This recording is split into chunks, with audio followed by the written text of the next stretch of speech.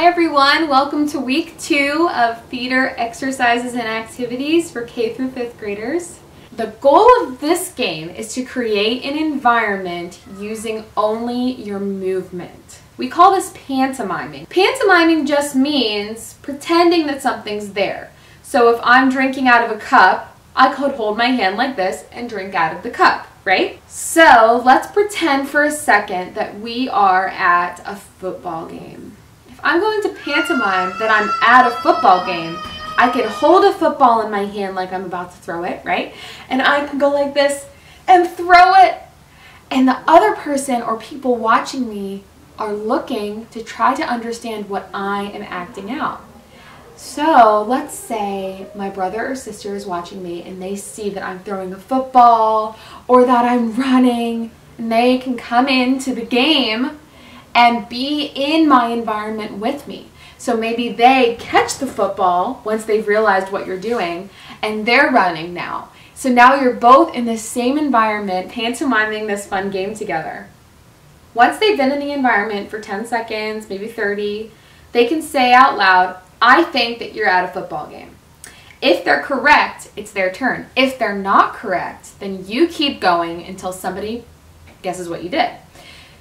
So when we switch, you can be anywhere in the world. You could be at a bakery. You could be at your school musical practice.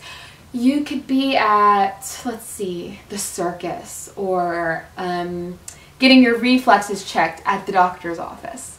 Have some fun creating your own environments. Maybe you're at a castle and you're a princess, or you're fighting a dragon. Think of all the cool things you could be doing, and then flop back and forth between players. That's it for this week. Bye-bye, everybody.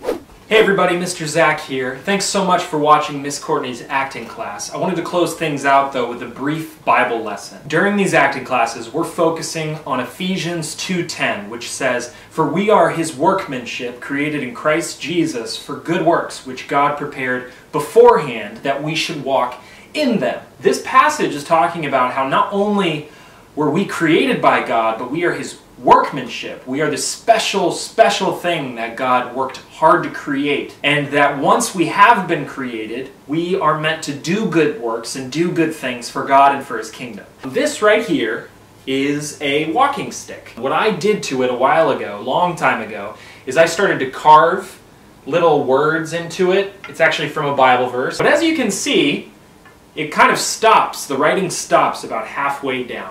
Now the reason I'm showing you this is this originally was meant to be a workmanship of my own crafting. But I ran out of energy to do it and I decided to quit.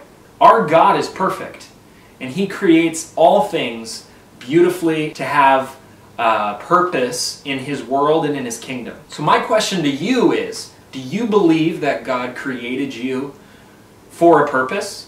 Sometimes it's hard to figure out what that purpose is that God has for us. God wants to reveal that to you, and He wants you to know the purpose that He has for you. But what He asks of us is that we follow after Him and that we seek after Him, because only then will we truly know God's purpose and will for our lives. Let's pray. Dear Heavenly Father, thank You for creating us as Your workmanship to do good works in the name of Christ Jesus. We pray that You would give us the strength to do that, even in difficult times. We love You, Lord, and we want to follow after You and to do Your will. And we pray all these things in Your Son's holy name. Amen.